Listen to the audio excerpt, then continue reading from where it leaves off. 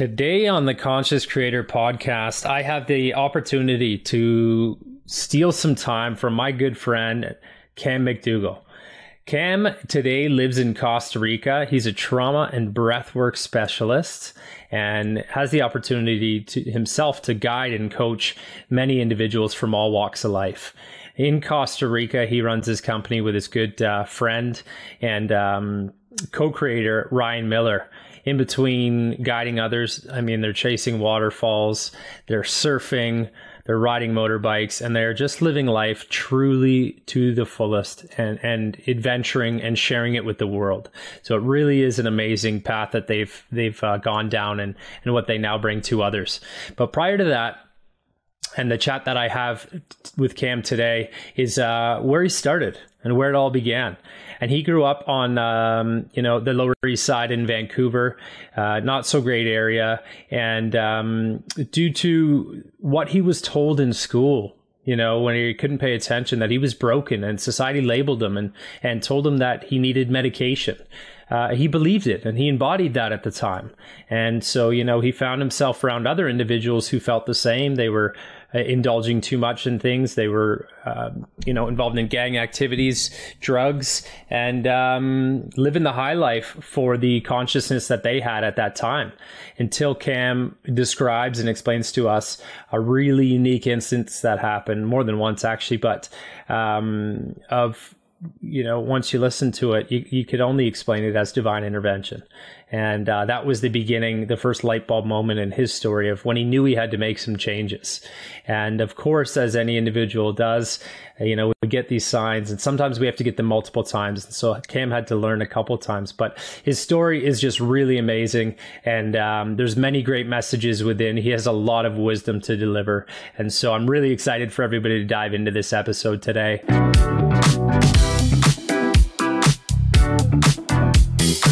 Big welcome. I have my good friend, at one point a mentor, and just an all-round heartfelt good human joining me today, Cam MacDougall. So welcome, Cam.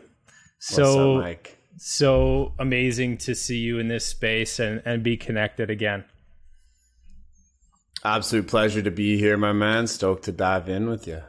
Yes, appreciate it. So one thing I do on the beginning of each chat, just because we all have full lives with lots going on, is I'm just going to ask, and anybody listening can join us, but that we do 3 conscious breaths together just to really pull us in and ground us in our conversation today.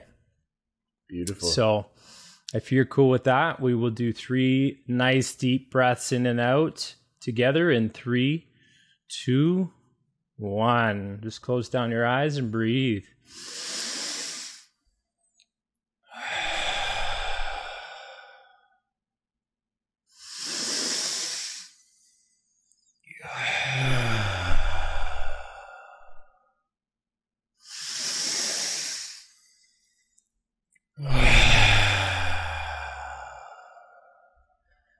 Beautiful.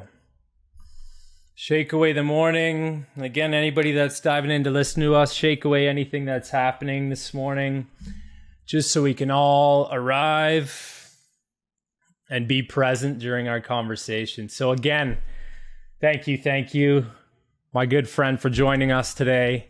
And to give a little bit of context on Cam and I's relationship, Cam and I met through mutual friends. Geez, how many years ago now would that be? That would be 8 or so. In the probably a sunset in English Bay, Vancouver, BC. Most likely. Right. Classic meetup spot. Yeah. And so we were acquaintances for a while. And then it was a couple years ago where we kind of got connected a little bit deeper. And we've never really talked through this piece, but I actually love how this happened in the world that I'm in now. And of course, understand it a lot more, that it was not even close to an accident of how we came across each other. But I had reached out to Cam to actually refer. It was my sister-in-law, because she was looking to kind of put her fitness program into, into a system and really start to dive into that world. And I said, I know a guy. And so I had reached out to Cam, and of course he graciously accepted to chat with her and guide her path. But then he said, how are you doing? And there's a way in which Cam asks questions, and, it's not the surface level, how you doing, as you're passing on the street or when we're fist pumping a buddy. It's no, really, how are you doing as a human? And so that truly opened up a thought pattern for me. And at the time, I wasn't doing great.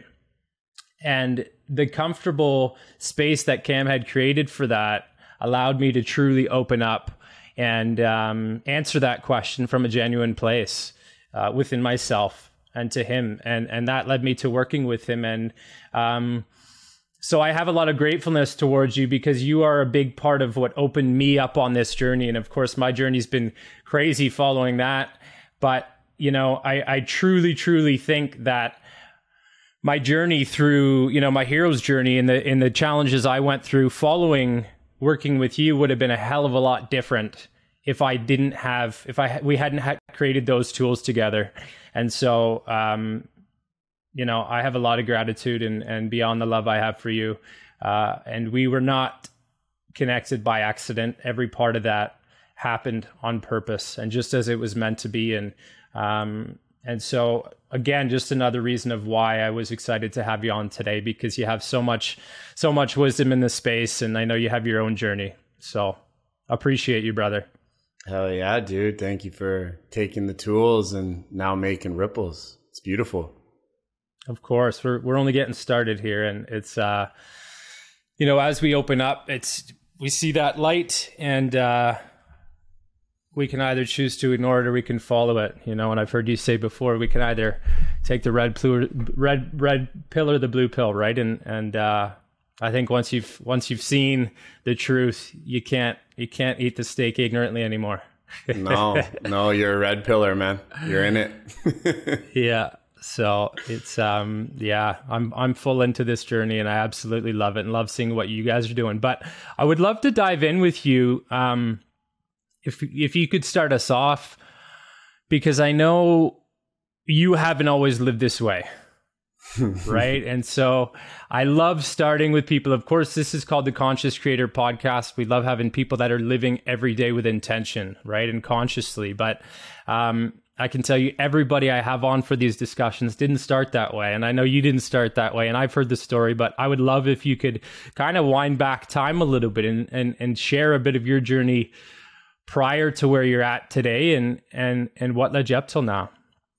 How far back do you want me to go, Mike? When were we living in the silliness? When were we living unconsciously, and going through life, maybe letting that ego drive the way a little too much? Yeah. So let's take it back. Let's reel way back. Yeah, for sure. It's funny, whenever I think about my story and my journey, there's a lot of jump off spots, and there's been a lot of evolutions. And, I'm a firm believer that the spiritual journey is like layers of the infinite onion, where we're just constantly evolving and shifting and growing. And when I think about when the ego was there, it's a problem, because the ego is still there. The ego is always a part of us and never really goes away. And at the same time, if I was to think back on, the times that I was living the most unconscious, would have been kind of, I guess, before my first initial spiritual awakening that I did not listen to. But, just to shed a little insight, I grew up in Vancouver. I was, raised in a good household. My parents are good people. They did everything they could to keep me as safe as possible. However, I was a renegade to society and really did not like conformity. I did not like these rules or boundaries that society placed on us and these boxes that society put us in. And so, from elementary to high school, I was always put in this box of being a troubled child. and labeled someone that was broken in a sense of how I defined it, because I had so much energy growing up, and they always wanted to medicate me because I would have these outbursts and these explosions. And it was always about, medicating me and dulling me and putting me in this box that I was not, the right type of person for society. And sorry, as I talk, my power might go on and off. That's just the Costa Rica okay. vibes here. So we got the generator back on, so we're in action. I thought that was just mad energy in this combo. That's it. We're pumping, man. Things are happening. Spirits here. That's actually my guides. It's my guides. It was coming normal through. To me. Yeah, it's my guides coming through. Not a power outage. But so long story short, I took this label to heart and really became very mad with society, and put myself in situations where I was involved in a lot of drugs, a lot of violence. Initial dealings with gangs, spent most of my teenage years in and out of juvenile detention. I was I was a quote unquote, little hooligan. And, I dropped out of high school in grade 10, went to the streets, was dealing tons of drugs, really followed that path and got deep into that path. And it wasn't until I was about 20 years old where, I had my first kind of awakening, that totally redirected me out of the game and into the cooking industry and becoming a chef, which led for me to go back to school and became kind of the conduit for me to start turning things around in a conventional sense. So what, if I can stop you for a quick sec there, what gave you that awakening? Where did that light come from? Or where did that first, light bulb, if you will, kind of say, oh, maybe there's something other than this? And it's funny you say light bulb, because so this is an interesting story, and it's I graze over it subconsciously because it's only in the last year or so that I've actually started sharing it. When I was about 20 years old, I was living in the downtown east side of Vancouver. I had 2 apartments on Nanaimo and Hastings. Where we'd stash everything in one place and, we'd do everything else out of the other. And I was walking back from a restaurant called Faux 888. It was on Hastings and Nanaimo right there. And I was walking back home. I had a banh mi sandwich in my hand and, a condensed strawberry milk smoothie, my classic go-to. And I was walking back to my house, and I crossed the street and I stopped in the middle of the street. Don't really know what happened beyond that, except for it felt like a light bulb hit me in the forehead. And it hit me in the forehead, and I dropped my sandwich and my smoothie. Everything spilled on the ground. And remember, I wasn't meditating. I wasn't spiritual. I was, a wannabe gangbanger selling drugs in the downtown east side. And so I stood there in this space of complete awe of what was going on. And I still don't really know how long that was. What happened was I heard a horn in the distance, like really far away, and it was getting louder and louder and louder and louder. And eventually I could tell the horn was right next to me. And I opened my eyes, and I was still standing in the middle of the street, and there was a stop sign, and there was a bunch of cars lined up, and everyone was honking at me to get out of the way. And you're from Vancouver, the downtown east side. It's like, it's not the weirdest thing that you would see, right? But I wasn't high on anything. I was completely sober. And I basically walked back to my buddy's house, and that I was, who was my partner. So, it was a shared apartment. And I walked back and I went up to my buddy and business partner at the time. And I just handed him the keys to the car, the money, all my stuff, everything that was completely, disassociated to me as a person and associated to the life that we were living. And I walked out and I said, I'm out, man. Wow. And went and started washing dishes as a 20-year-old high school dropout, because that's all that my heart could do. It just like it controlled me completely. Yeah. That's hella powerful, man. Wow. And like how many times have you reflected on that to say, was it divine intervention? Was it, what? No, there's no, or does it matter? There's no doubt in my mind that it was, right? It was the divine, it was spirit, it was my higher self. It was I see it as a spiritual bitch slap, where it's like, you're getting into some shit. And life ended up going, as expected, completely sideways for that person that I was in business with and in partnership with at that time. His life is still dramatically affected by it. So it was divine without a doubt. Yeah. That's incredible. Yeah. How can you ignore that? Well, I did. I listened to it and then ended up a financial executive doing the same shit. I ended up becoming a legal drug dealer with a pocket full of cocaine that I wasn't selling anymore. I was snorting it. So I definitely went back into, the darkness after that because I didn't have the tools. I didn't have the knowledge of what had happened. I wrote it off and I was like, yeah, cool. It probably kept me out of jail or from getting killed because that's where this was going. But I didn't really listen that first time. Well, we know there's levels to this game, right? And we can all say we've had those mini awakenings, and that's a certainly massive, powerful one. And but I think you nailed it. If you don't have the tools to do it, still you acknowledge, but then habits just took that energy and put it in another unhealthy direction. Yeah, exactly. Yeah. And what, I guess, what was phase 2? Keep giving us your journey on, so obviously there was probably a bit of a growth phase through washing dishes and cooking. And then that industry in its own, I know, has generally, not the greatest habits with late nights and hospitality as a whole. Nah, not at all. But it was perfect in the same way because, if I think about a bridge for me out of the intensity of the streets to a more acceptable mayhem, I can't think of a better place than fiery, crazy kitchens.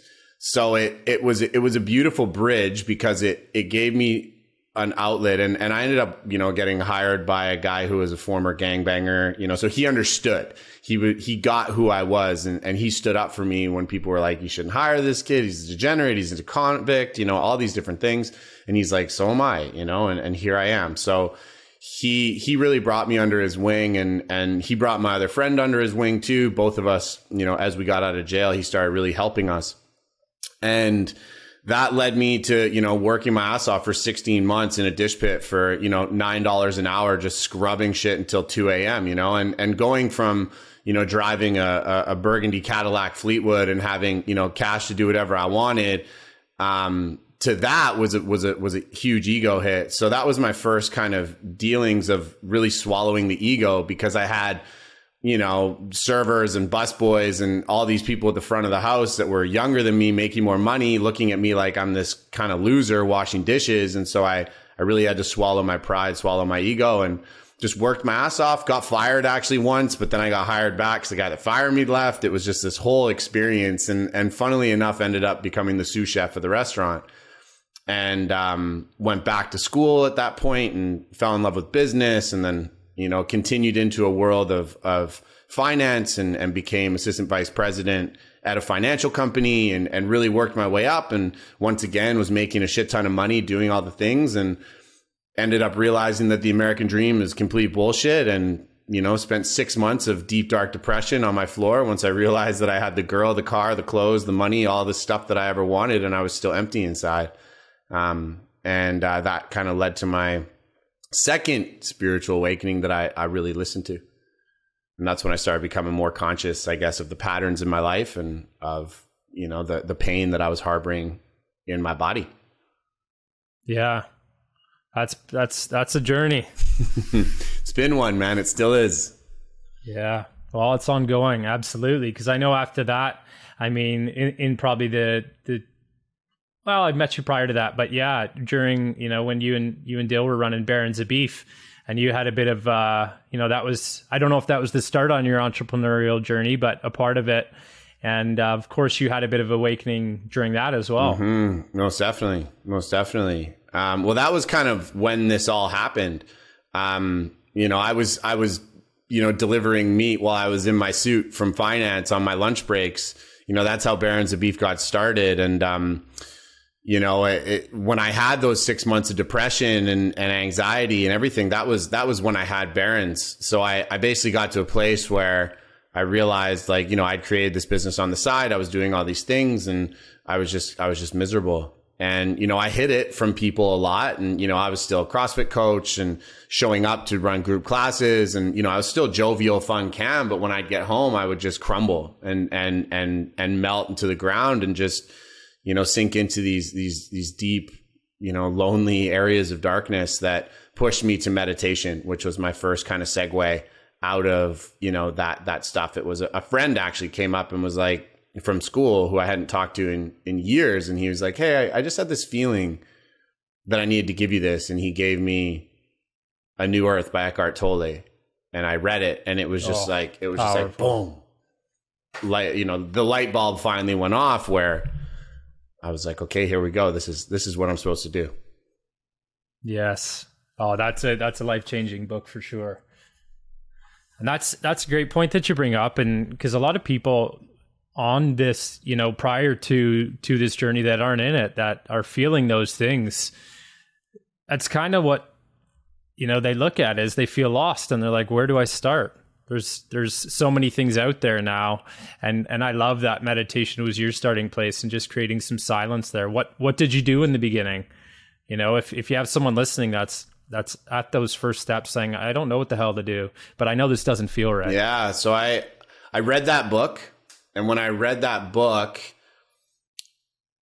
it was like I remembered, and this is where, I'm a firm believer that we have multiple lives. We, our soul carries information, these bodies are just the suits that we borrow for this experience. And when I read that book, it was a remembering. It was, this feels like home energy. And from there, he talks all about meditation. You do some meditations. I was listening to the audiobook. I was actually using CDs at that point in time. So I listened to the CD audiobook in my truck, and I would pull over and do the guided stuff that he said. And eventually I just went, I got to start every one of my days with this, because I found that when I would close my eyes, take some conscious breaths, and allow for myself to, just let the bullshit fall away, that I had a great day. And so it kept my depression away. It kept my anxiety away. And so I started every day with that. And I was already training, 5 to 6 days a week, going to the gym at 5 a.m. So I was already an early riser. And what I did is I just got up at 4:30, and I did half an hour of, I found a guided meditation that I really liked, and I did it every day religiously. And I would not, leave my house until I did that meditation, because every time I skipped, the anxiety, the depression, all these things would slowly creep back. You could diagnose it and say, well, I didn't do my practice. Yeah. Yeah. And it was my medicine.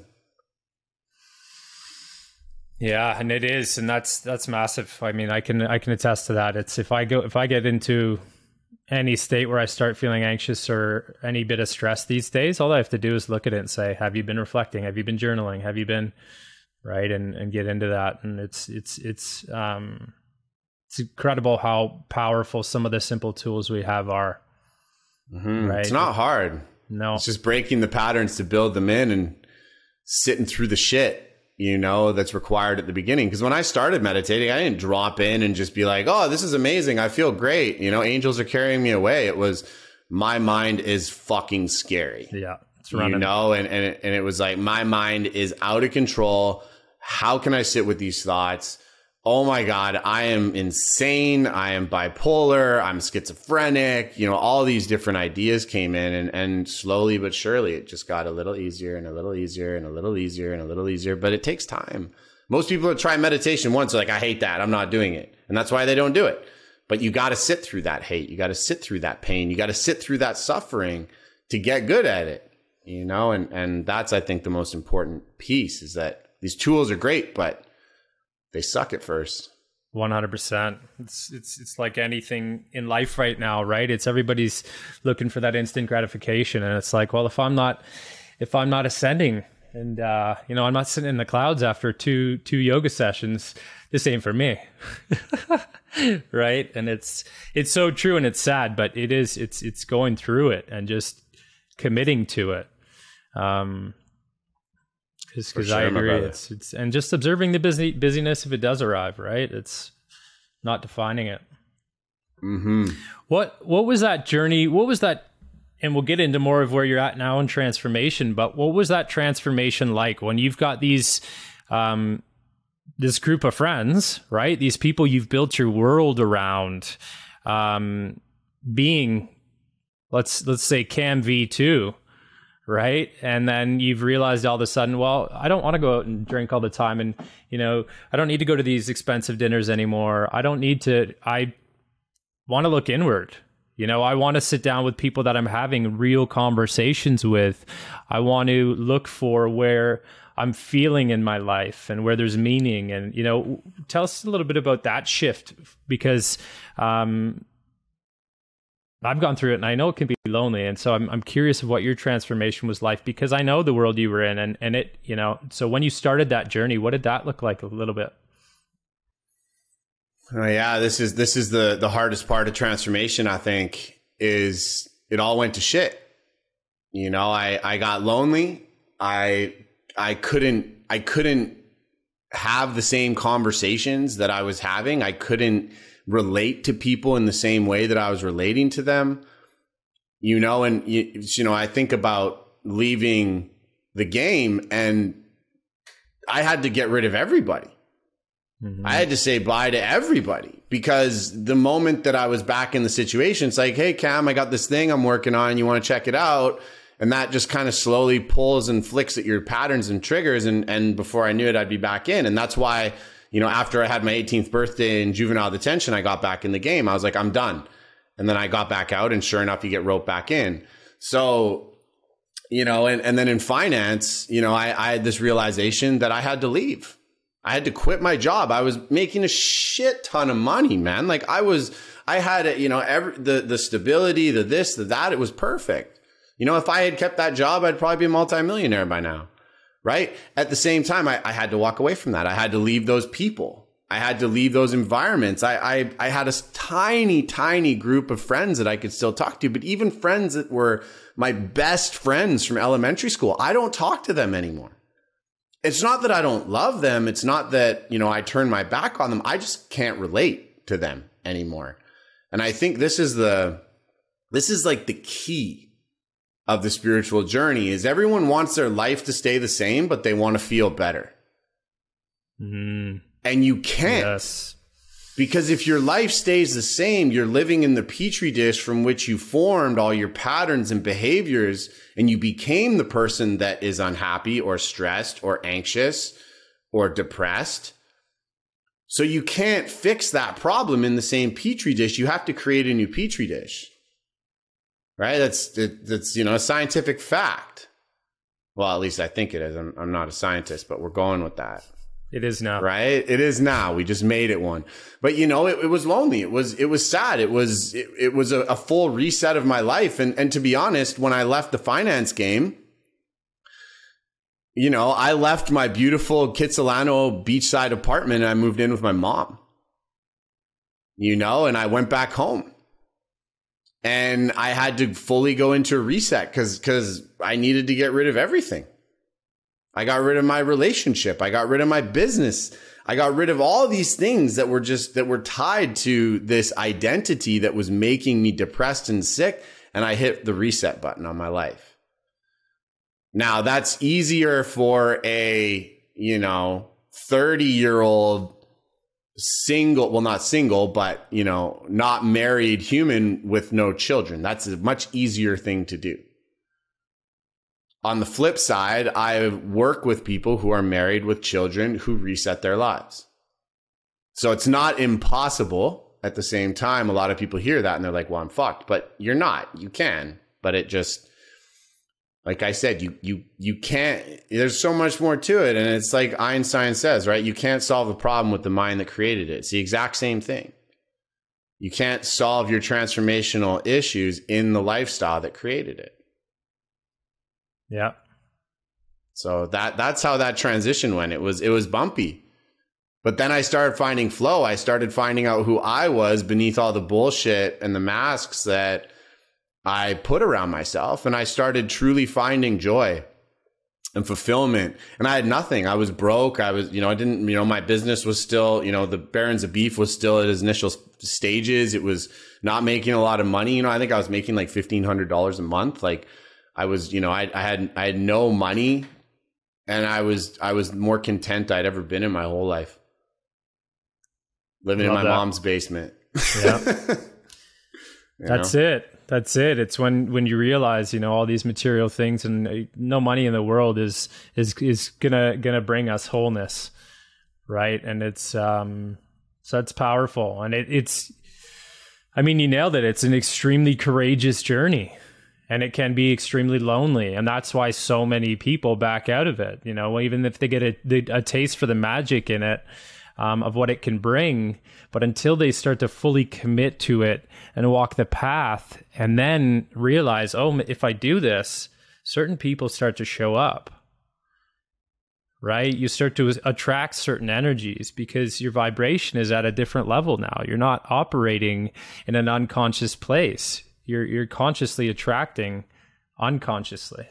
Right? Like it's a real amazing game once you get into it. And it's such a scary place to lean into because it's unknown.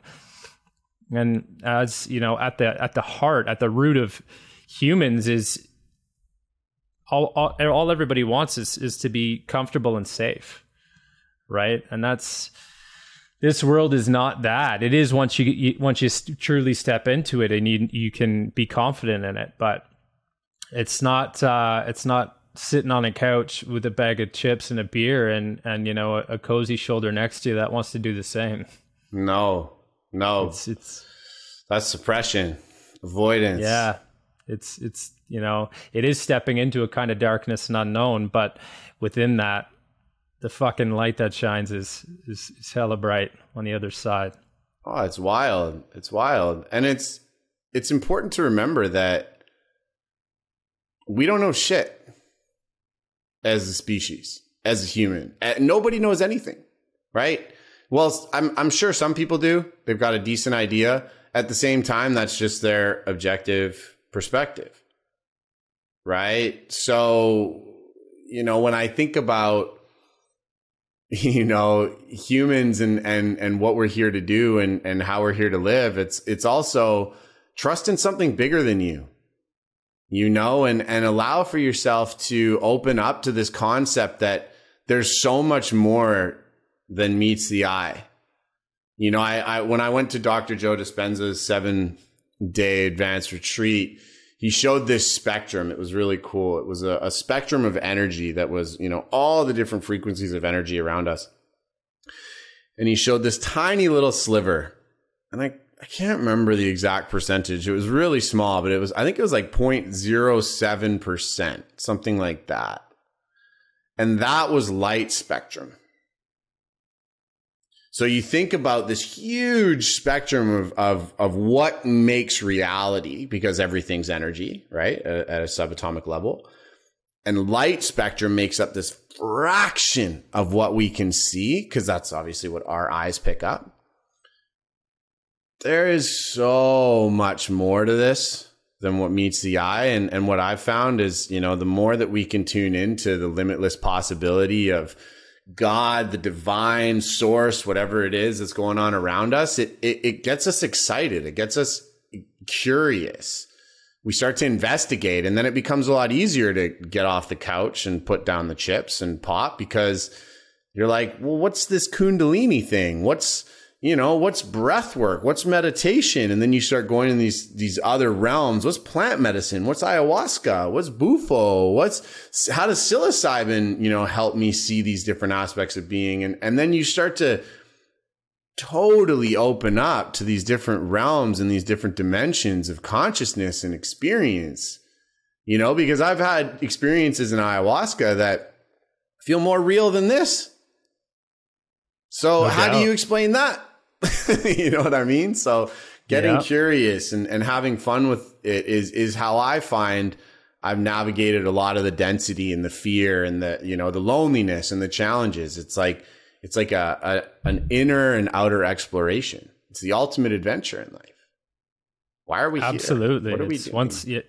It's a whole new world, and every little topic you pick up and you just, you know, explain is a rabbit hole of its own that you could spend months and years on.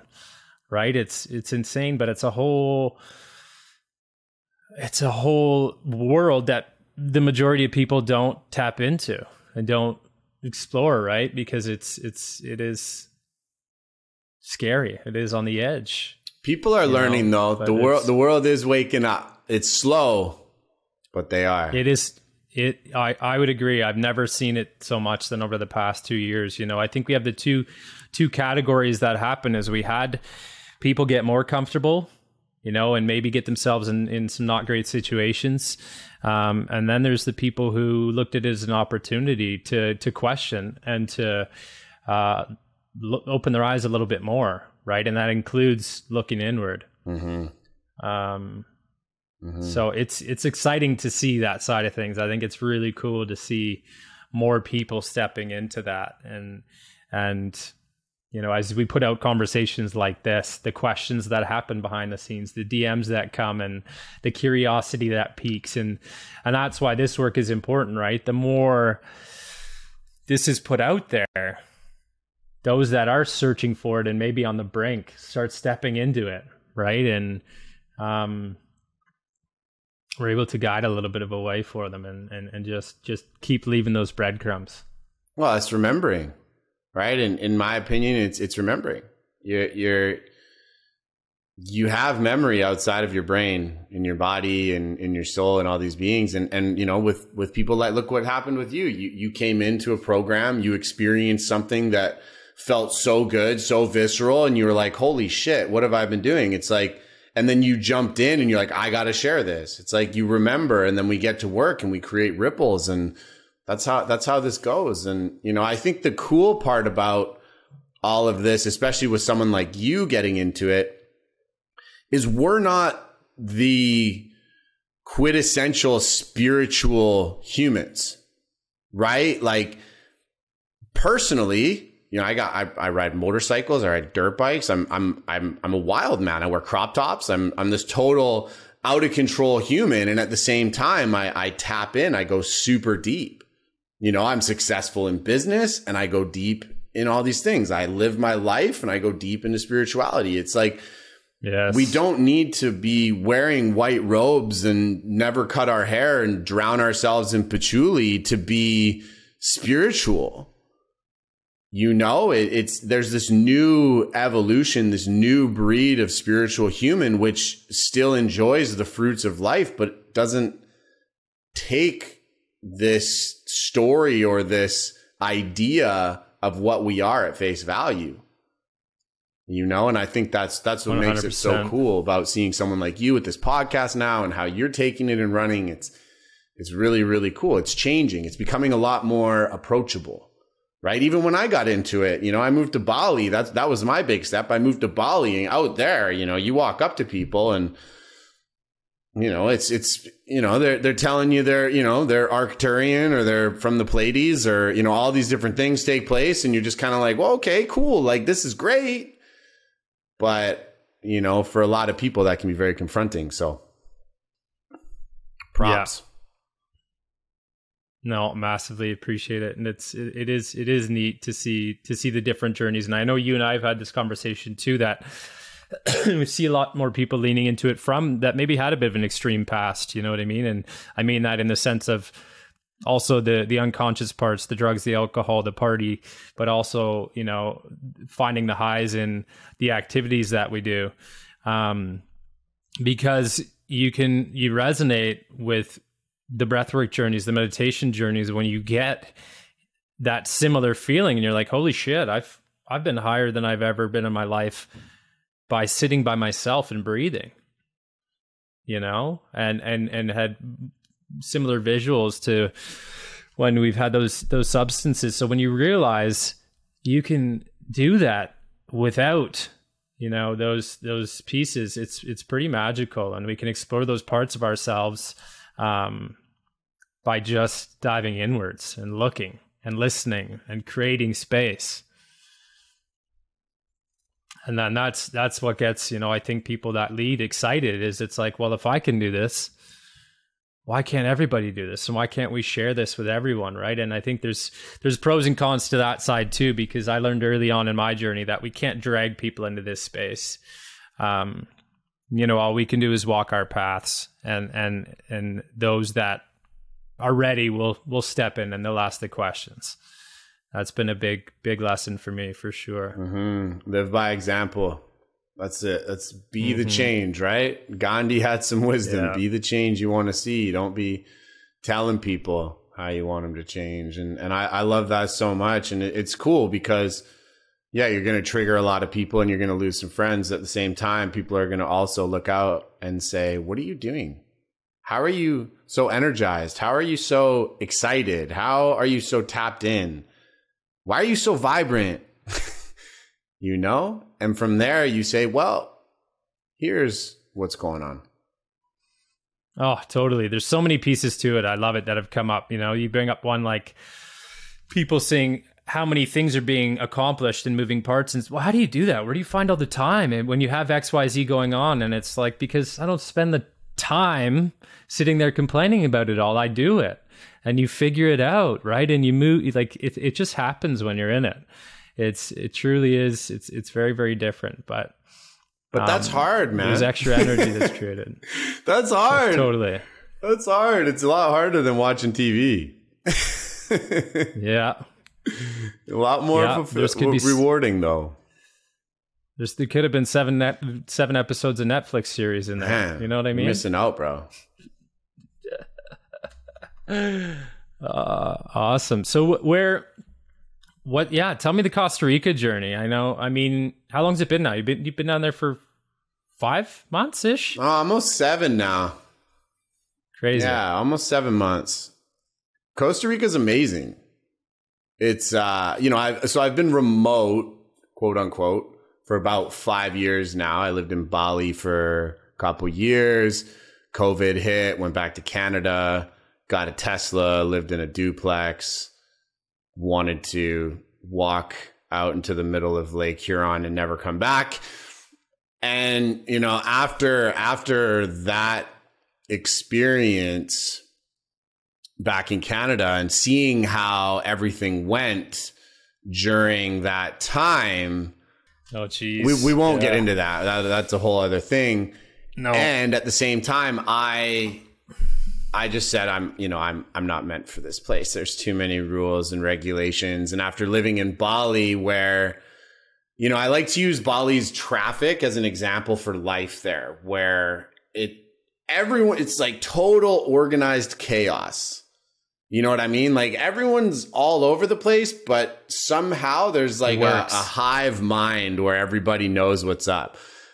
So I loved that about Bali. And when I came back to this like rudimentary robotic way of life in Canada and even the US, because I went to the US for a while, it just didn't feel like me. You know, I'm a jungle being. I need wildness. I need chaos. I need crocodiles. I need to be chasing snakes out of my house. I need to be doing, you know, all the fun, wild stuff. Primal. I need to be more primal. Exactly. So I heard about Costa Rica, and being the, you know, limber human that I am, I was just able to, you know, pack up my stuff, hop on a flight a week later and check it out.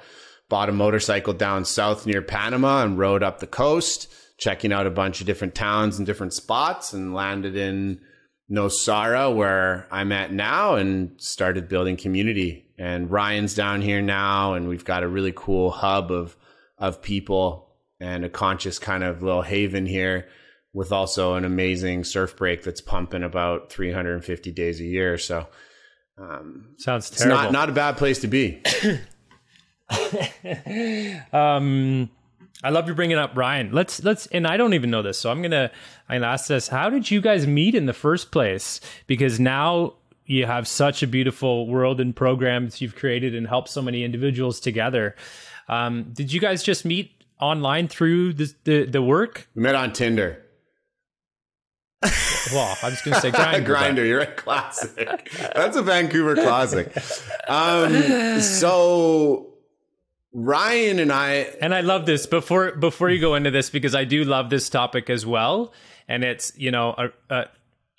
it's been in my life in the last little while as well, but I love if you could just go on to, what it was like when you guys met, because it some people can make it awkward, and some people in this space, it can be beautiful. And it's such a different thing especially for the definition of a man, right? And I want to talk a little bit about that too. Yeah.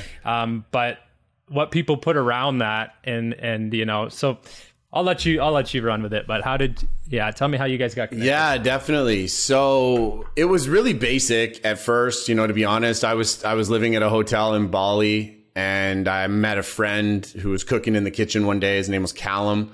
We became homies. We jumped off waterfalls, did some cool shit together, and he basically, at one point was like, "Oh, you got to meet my business partner Ryan," because they were in business at that time doing coaching programs together. And so Ryan, I went rock climbing, or we went indoor bouldering. All my rock climbing friends would kill me if they actually, heard me say that was rock climbing. So we went to a bouldering gym, and we met and had a great time. Bouldering gym burned down a week later, so we didn't have many more of those experiences. Shit. But we stayed in touch, but we didn't really connect that much. We went on a couple trips. We went up north. We went and, on some jungle adventures, but it was more just, kind of when it worked. But we were in contact, and we tried to set up a bunch of stuff, but we were just so busy that it never really lined up the way that we wanted it to. And so I left Bali, and we stayed in touch, but he started following my journey. And at that point, I was really with, in Body Lean Transformation, the program that you did, I was really merging the worlds of spirituality and fitness into one kind of space. And so he was really stoked on that, because he was big into spirituality as well as fitness, and he really was interested in it. So he was like, "Cam, I really love what you're doing. How can I be involved?" And I was like, "Well, we still don't really know each other that well." I said, "Come in, do the program. Let me know what you think." So he came in, he did the program, and then he got out, and he's like, "I love this, man." He's like, "You've got something super special here. I resonate so deeply with it. Like, what would it look like for, me to support you in this?" And so, at first we tried like him, recruiting people for the program. And then it just kind of evolved and eventually got to a place where I was like, "Well, do you just want to, kind of, coach a bit in it? Do you want to be more connected to the people and just, help me in that sense?" And so he started coaching a bit in the program, which went really well. And then over the time, we just got closer and closer. And, we still, we probably spent 2 years where we didn't see each other in the flesh. It was all online. And then, at one point, he came and visited me in Vancouver, and we went and just adventured and played and really realized that there was this connection between us. And, he brought out a side of me that I was losing touch with. I brought out a side of him that, he really wanted to foster more of. And we just really started enjoying each other's company. And over the course of that, he got more involved with Embodied and my company. And now he's director of community, and, he's basically, a assistant coach and assistant facilitator and a lot of the stuff that we do, and now co-host with me on the Ignite You podcast. So we've really started to really find a good groove, and we bring a really cool element together. And so it just evolved, and naturally our friendship evolved as well. And him and I have a very, intimate personal relationship. All right. Don't read too much into the word intimate. Okay. I'm sure we'll get into that in a bit, but we also have a very, professional relationship, and we keep the two very separate.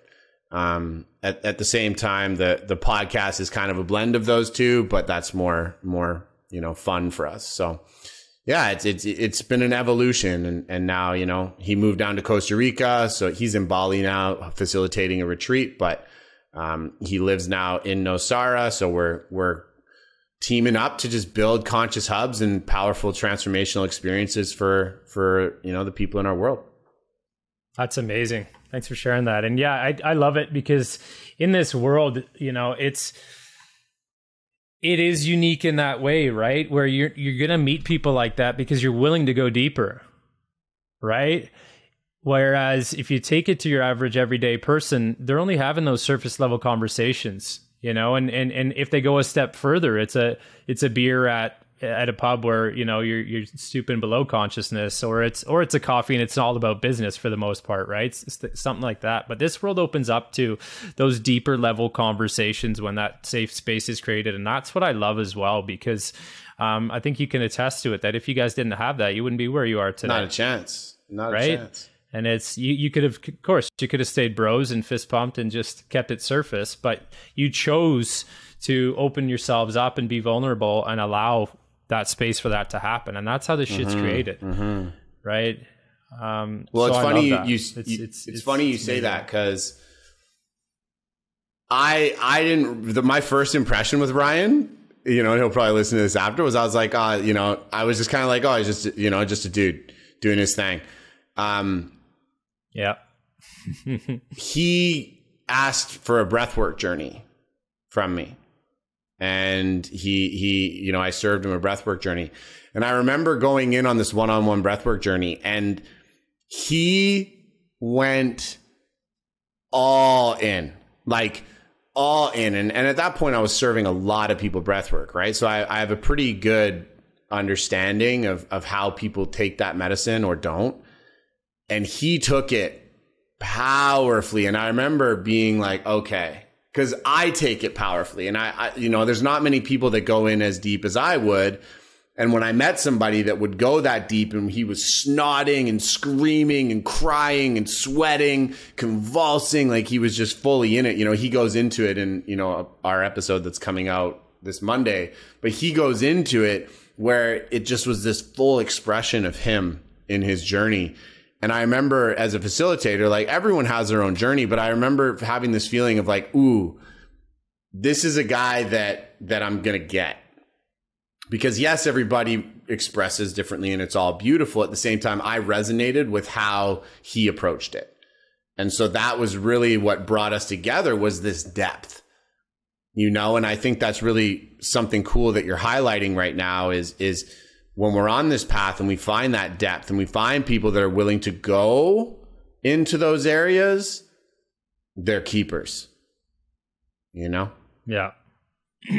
100%. Yeah. I've had my own interaction and friend that it's happened with, and that's why I was able to realize that on this path. I had a place where I was super lonely, and I truly believe we manifested each other, because we were both in a darker place looking for more, and we're like, I don't need drinking buddies, I don't need XYZ, and we're not playing hockey or playing sports anymore, we're not in an office space, so it is harder to have those connections, and I met Trev strolling two kids by my house with a beer in his hand every day, and we chose to have further chats, to not just keep it about that, right? And that's what opened my eyes to that world. It's kind of, and now we've co-created a bunch of stuff, and we're on this journey together.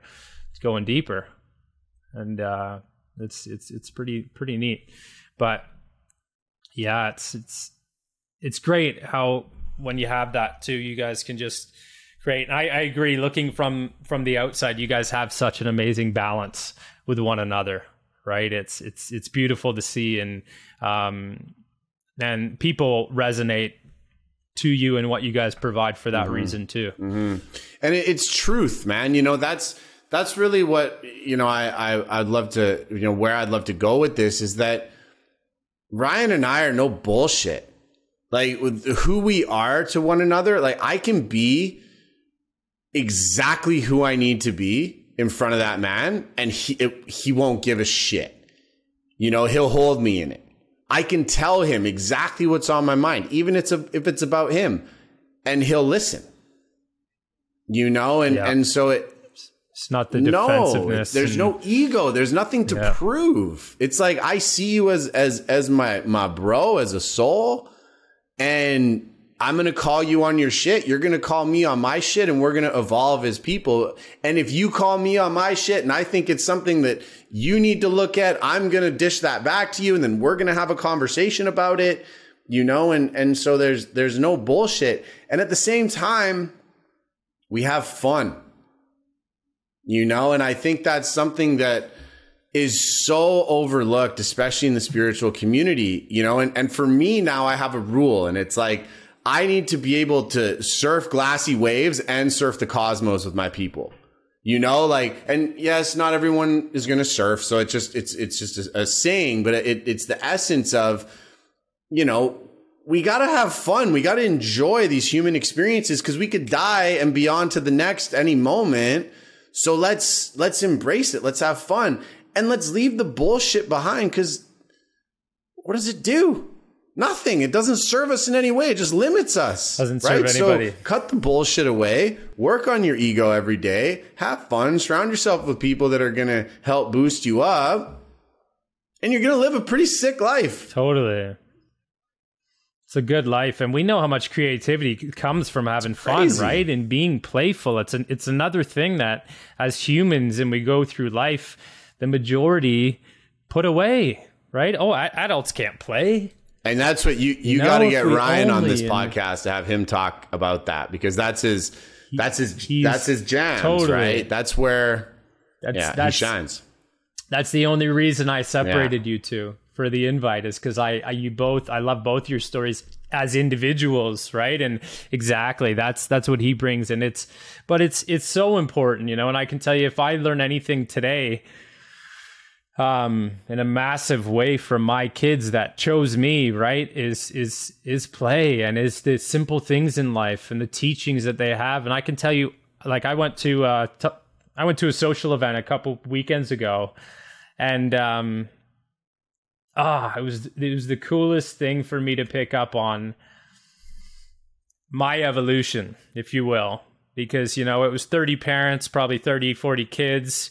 They're all hanging, socializing, drinking. I hear some chirping about the drinking going on, and I'm just smiling inside and laughing, and how much it's not my world anymore. And I found myself sitting at a table by the pool with the 40 kids.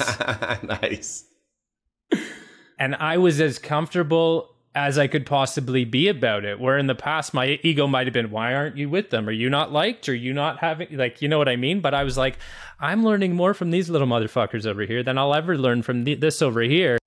And it was beautiful. And I got to interact with this innocence constantly, and, get in this sense of play, and just, is really interesting. But I love, play is so important as we get older to keep 100%. Us grounded. And you did the best thing ever. We need to learn from kids.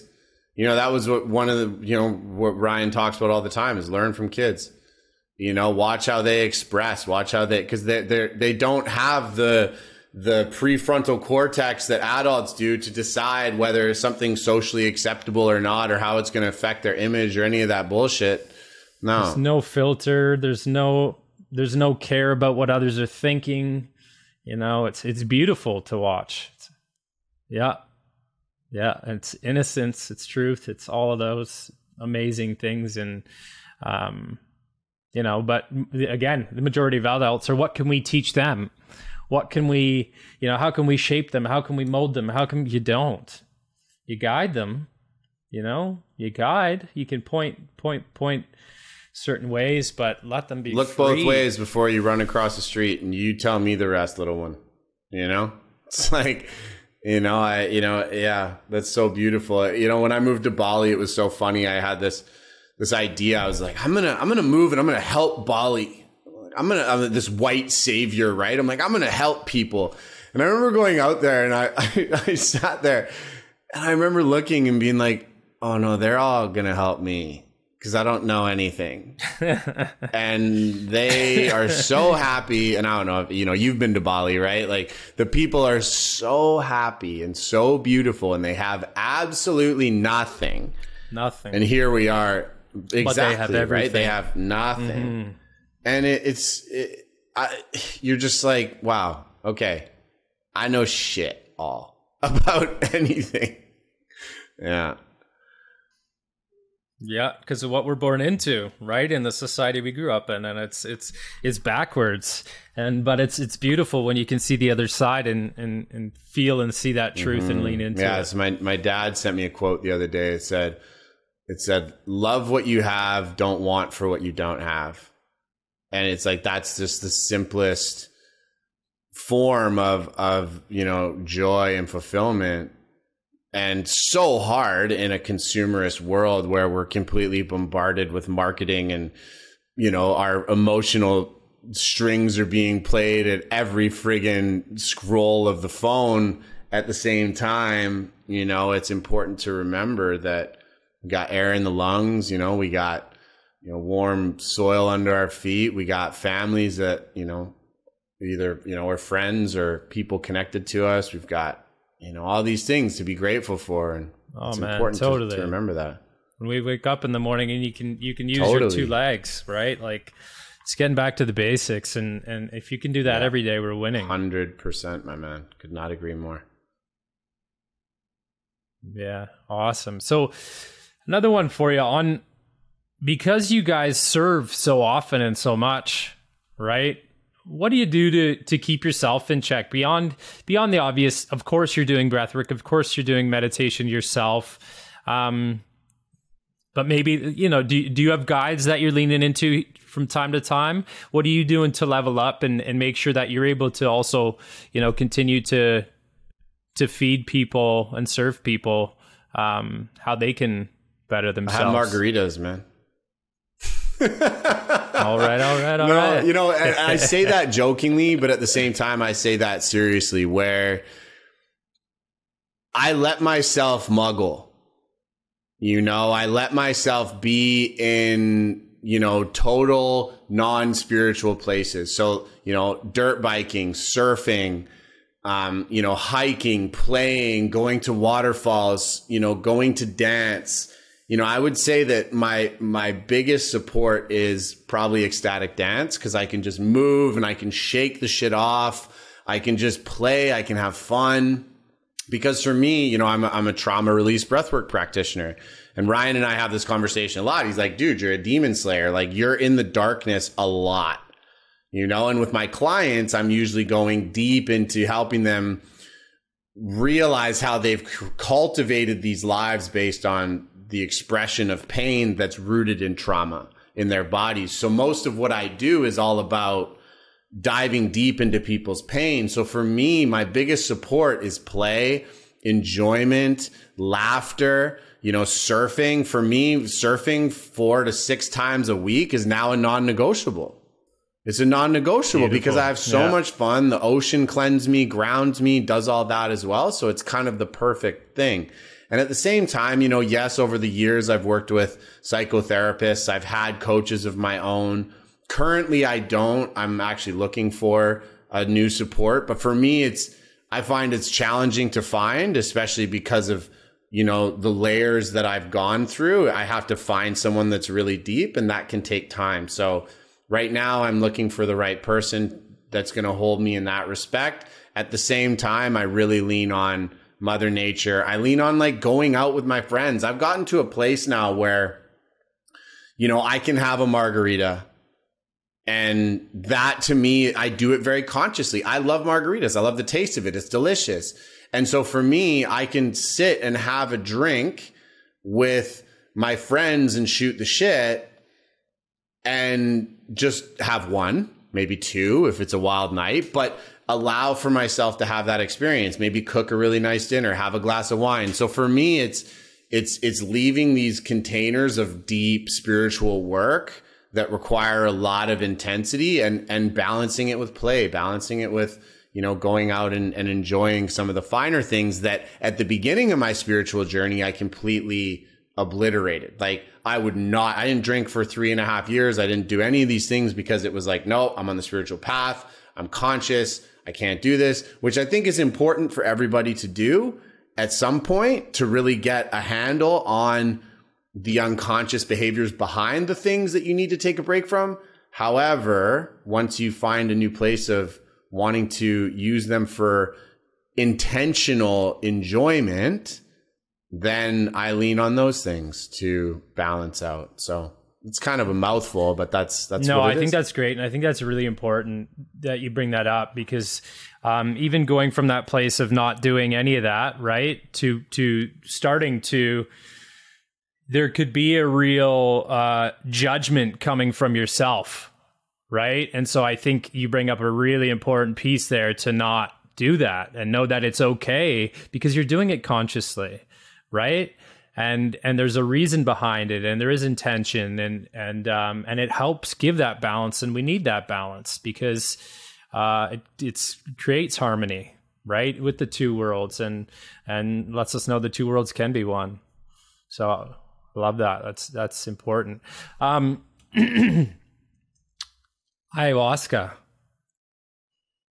I would love, if I know you could probably do a whole other hour on this. So, but I would, if you can just give me a highlight, because it is, even for my selfish own reasons, you know, it is something I'm going to be exploring in future. And I would love to just hear, what was your final kind of push to say, I want to explore this? Maybe a little bit about your journey, if you don't mind sharing. And maybe some reflections that came from it. Yeah, so it's definitely a big topic. To answer your first question, what was the final kind of push to work with her, was her calling me. You know, I think with ayahuasca, the most important aspect of that medicine is she calls you. And I think a lot of people are forgetting that. I think a lot of people are just hearing this concept of ayahuasca, and sadly she's going extinct because she's being overused, you know? And so a lot of times people are like, oh, I've heard that ayahuasca is a very psychedelic experience. It's good for my spiritual journey. It's going to heal me. So they just go and do it. And a lot of those times those people get slammed.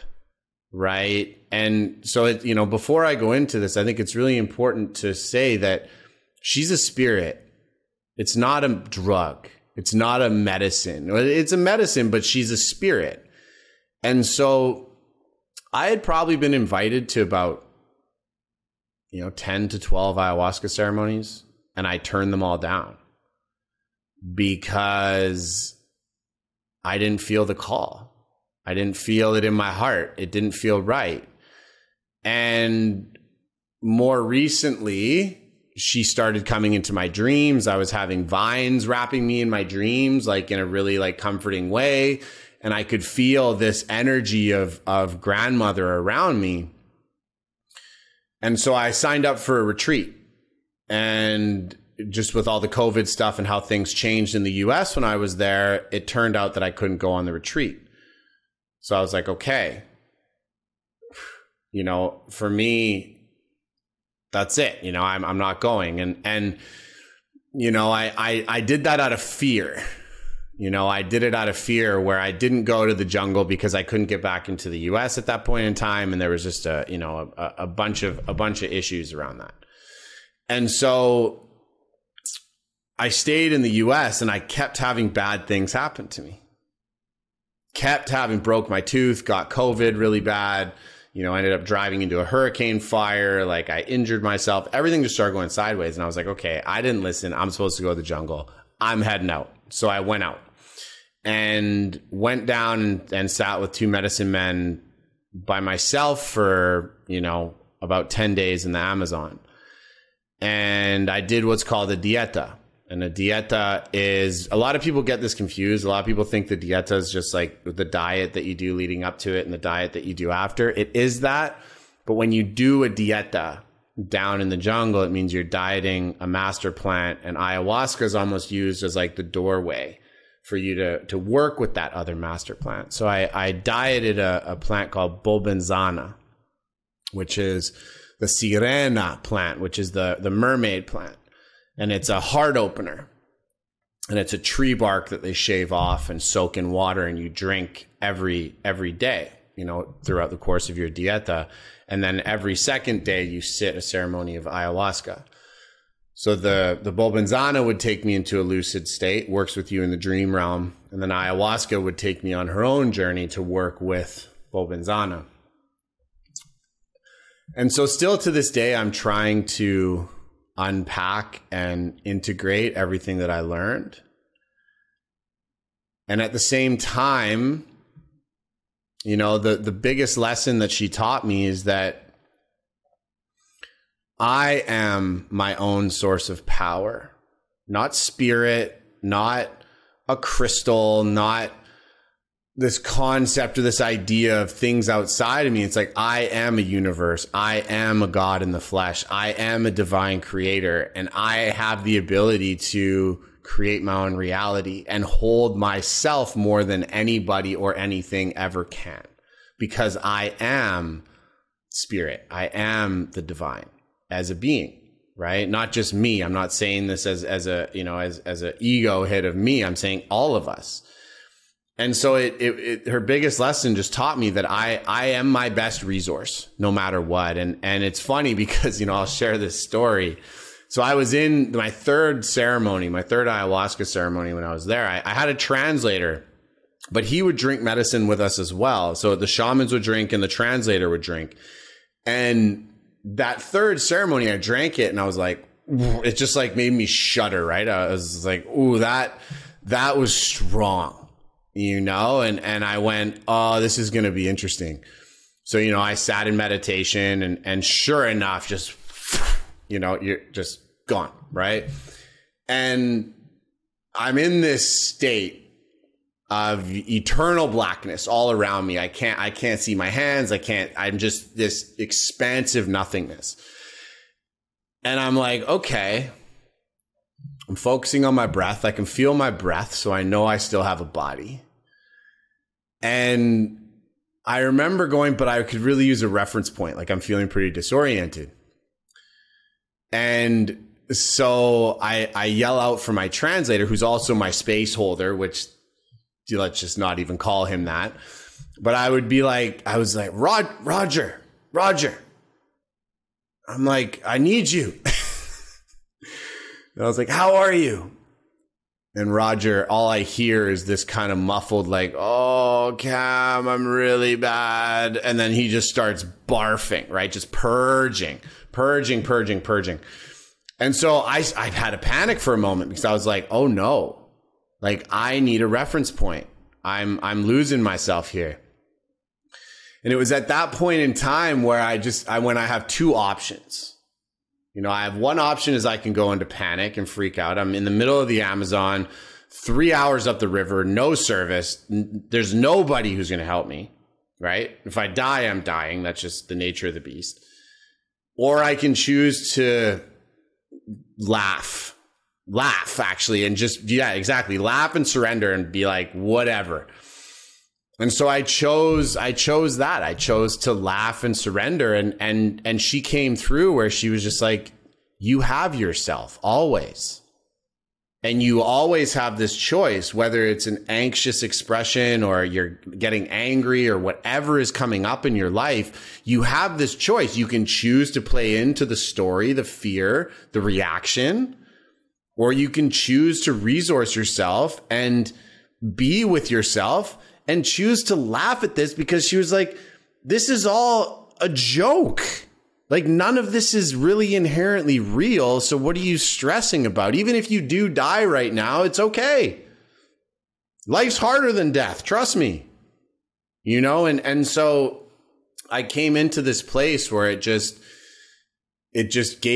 me this power that I now feel in myself, where I know that no matter what, I've got me, and that is a very important thing, I think, for most people. Now, would I recommend that most people go and spend 10 days in the Amazon jungle by themselves and sit ayahuasca? No, because some people can have serious psychotic breaks in that. I had and have a lot of tools, right, that I use during these ceremonies. So, for me, that's what it had to look like. That's just what I wanted to go into. Yeah, I think that's massive, and it's great you point that out. It's not a hashtag ayahuasca.